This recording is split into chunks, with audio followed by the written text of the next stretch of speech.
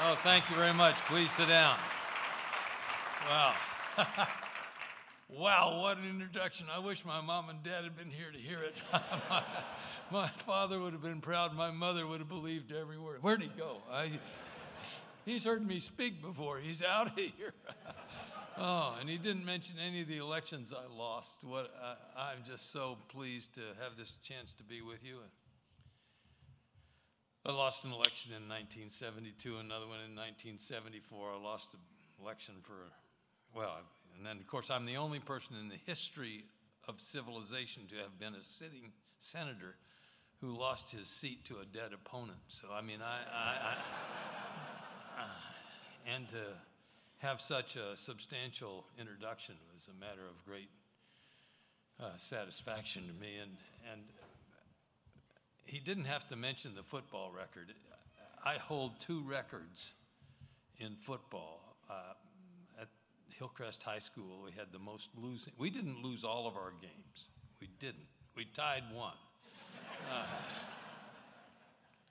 And I happen to have been the most losing football governor in the history of the state. And let me tell you what's painful. If you're the governor and your team is losing, you cannot leave the stadium.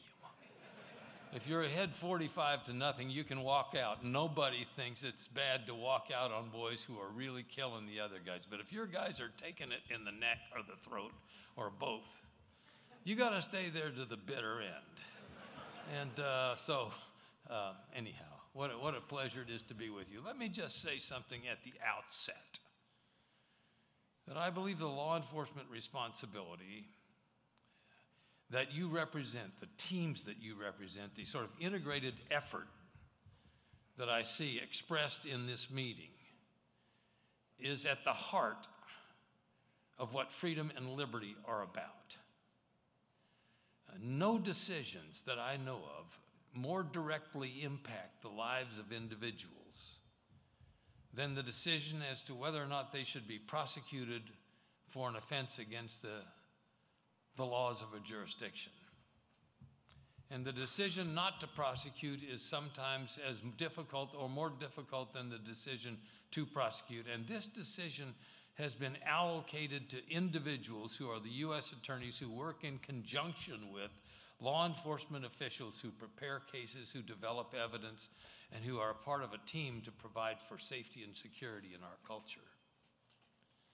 I am profoundly grateful for the fact that you have served. A number of you have come to me over the last 12 or 15 hours and thanked me for the fact that I was involved in your appointment. The flow of gratitude should be in the other direction. As governor, I had the privilege of appointing well over 200 judges. And the biggest disaster I could think of would be the necessity to appoint someone to a judicial position or a law enforcement position of such sensitive importance to liberty, which is the core value of the American culture, and not have good people to appoint. Can you imagine what it would do to you if you had to appoint someone who you believed would render service that was absent integrity or absent competence? And I thank you for serving. For you to thank me for the appointment is nothing.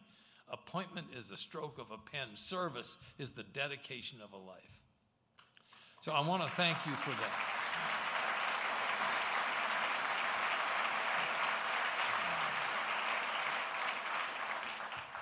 And the dedication of a life, when it's invested in the saving of lives, is its highest calling and its highest order.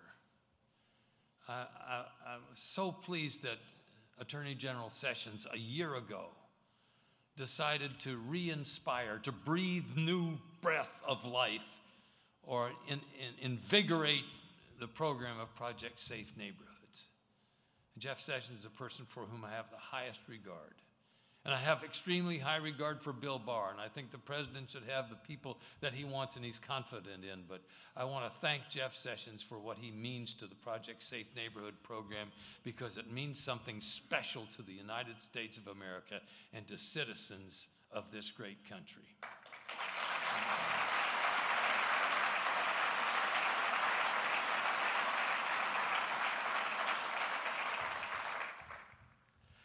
got to be careful. I'll get wound up here, and who knows? I don't want to infringe the next speaker.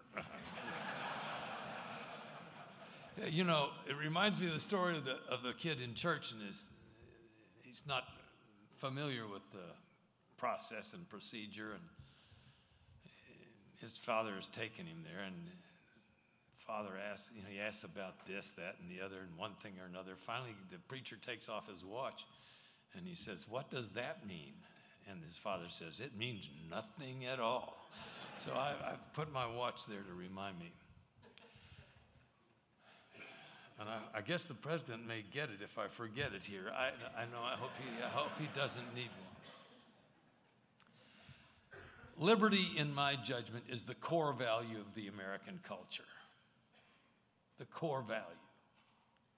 We could recite together the phrases that we learned as children. We hold these truths to be self-evident: that all men are created equal and endowed by their Creator with certain inalienable rights, and among these is life, liberty, and the pursuit of happiness. It's at the center of that trilogy, because life without liberty, well, who knows what it's worth?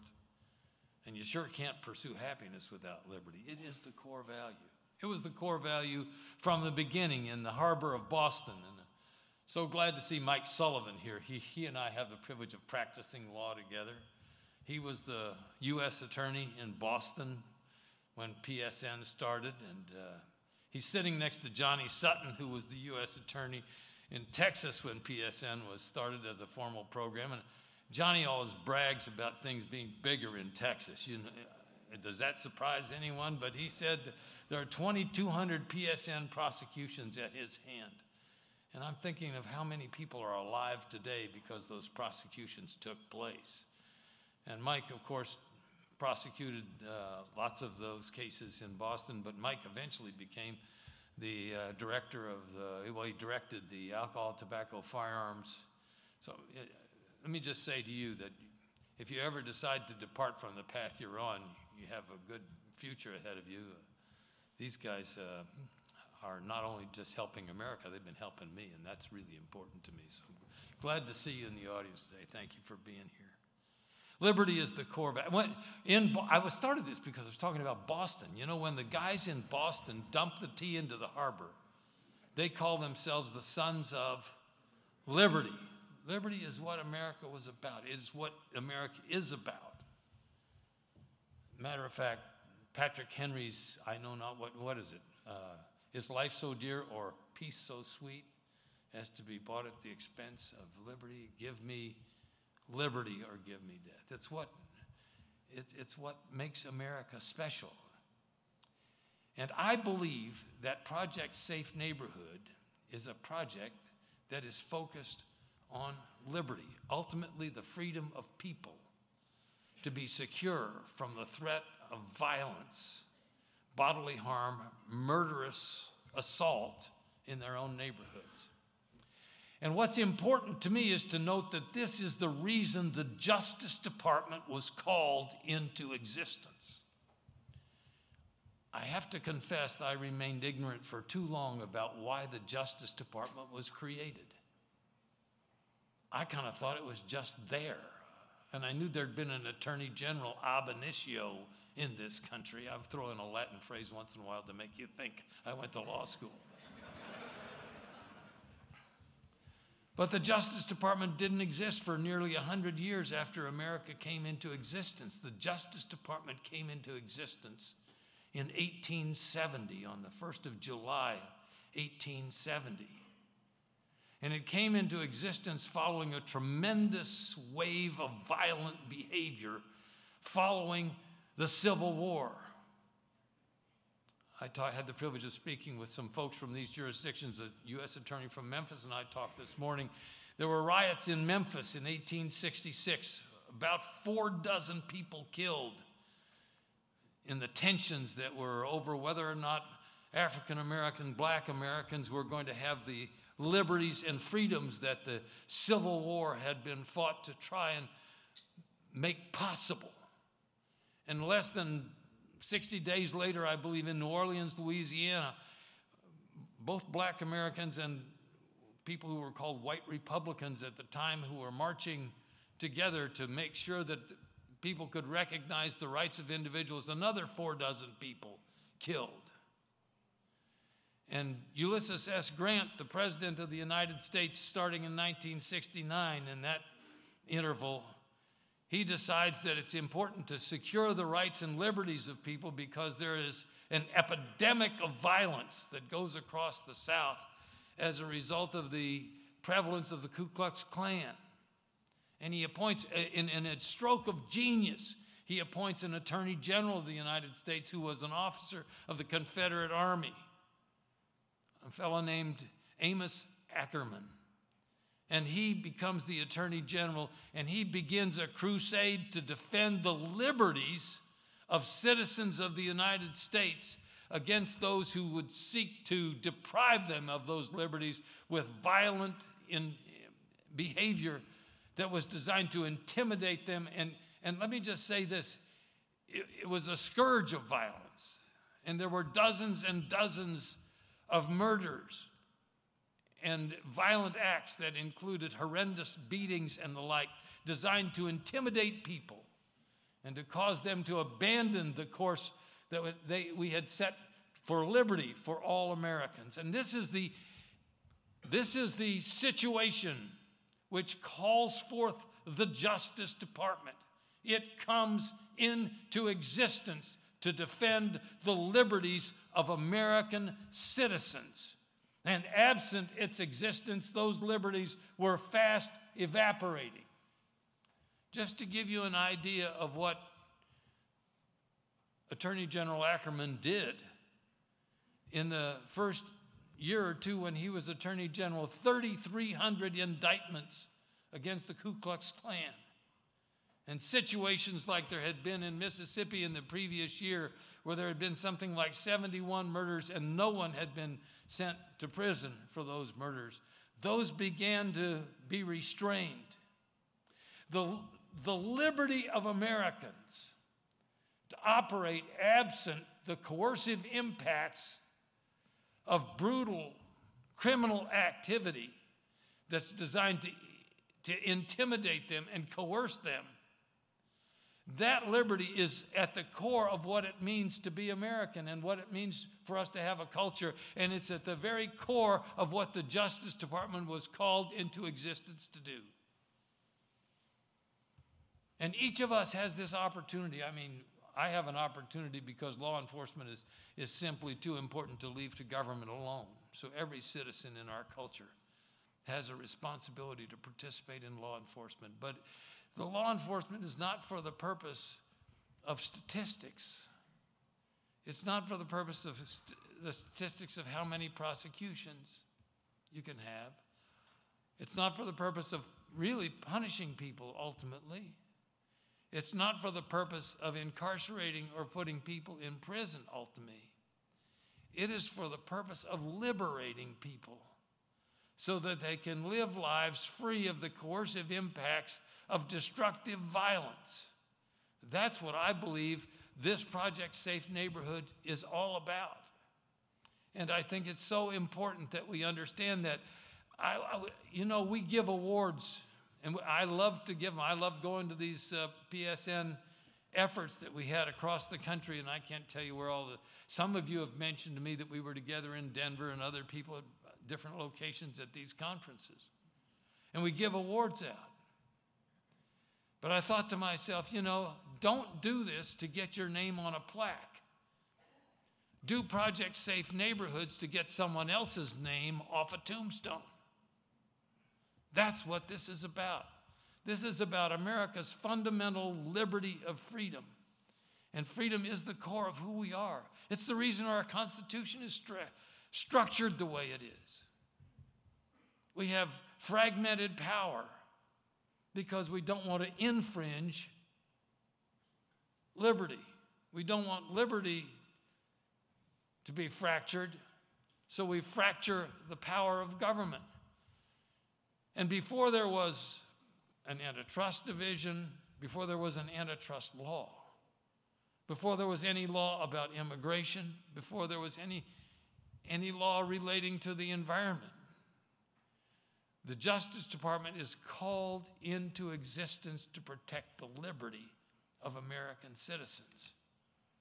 And that's a special responsibility. Now, let me just say, I like to think about this in terms of lives that were saved. First, I should confess that I wish this were my idea. Hadn't been. Some of you were around when the idea was born, when it was brought into existence. You should have great satisfaction in thinking about it, but it began to with the understanding that there are a relatively few number of bad actors who do volumes of the criminal activity.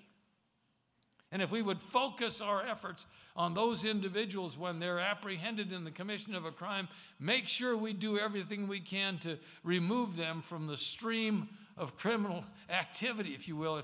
If 80% of the crime is done by 20% of the people, putting some of those, or a lot of those 20%ers away will have a big impact on what happens. And sure enough, in the first few years of Project Safe Neighborhoods, after it had been tried in multiple administrations, in pilots and the like, we had the privilege of saying, this is worthwhile, this is doing, and this is even before this fantastic Michigan State study. This Michigan State study is spectacular. I'm not really very good at statistics. You could talk to the statistics professor at any school I've been to and find that out. But you don't have to be a rocket scientist to know that if you have a concentrated PSN program in one city, and the homicide rate, according to the Michigan State study, the homicide rate goes down 10% in that city. And in a parallel similar city where nothing was done, the homicide rate was going up by 10%. That is something of substantial import. And this is not something that relates to whether it's nice or convenient. When we're talking homicide rate, there's something irreversible about a homicide. Prevention becomes the important thing about homicides because remediation is just without, it's not in the picture. And when I think about in the first 7 years of PSN, we had an overall crime reduction of 4.1, violent crime protection of 4.1%. And that's the least favorable way to state it. That includes a bunch of territories in the United States where there isn't much crime. But the low-hanging fruit in the neighborhoods where people were really being intimidated, where students couldn't take their school books and walk to school for fear, and where people who couldn't go to the store in the evening without being injured and the like. Those are areas where the Michigan State study shows that we have these dramatic impacts, sometimes as much as a 40% decrease in this kind of violent activity. You always know that in the early years, I suppose the low-hanging fruit is the easiest to get, but there has been a continuing harvest of activities that would result in the saving of lives. Now, a quick point or two, because this watch of mine, it slipped into high gear just as soon as I put it down to start going faster. Don't let people talk you out of this. Don't let the left talk you out and say we have too many people in our prisons. We have too many people in our graveyards from murders. Someone said there's about 15,000, 16,000 people a year that are murdered in this country every year. A 1% decline in the murder rate is 150 people who will be alive. A 10% decline in the murder rate, which the Michigan State study indicates was possible in a number of communities, would nationwide, that would be 1,600 people. It's hard sometimes, though, to think of who those people are. The defendant always stands there well identified. We know who he is, and there's a sympathetic deal. He had a mom who cared for him, and he has family, and so we got to be careful about that, and I'm in favor of all that, but we don't know who we're saving. Had it not been for somebody's aggressive action against a murderer at some point or another, you might not be here. Instead of on a certificate for the Justice Department, it might be on the tombstone. And I don't like to talk about statistics alone, but if we can save 1,600 people a year in this country by having a sensitivity to identifying those individuals who are most likely to be imposing the murderous consequence of violent crime, we ought to be doing it. And I know you can do it, but don't be talked out of it by people who say, well, we've got too many people in the jail. We can't prosecute these. Don't be talked out of it by judges. The federal judges in particular are addicted to intellectual cases, like antitrust and things that require, and I think we need those cases. And they came to me when I was Attorney General. Someone said, you got to get these gun-toting crooks out of my courtroom. I said, we need them in your courtroom. And if you don't like them in the courtroom, maybe you need to find someplace else to make a living. It's our responsibility.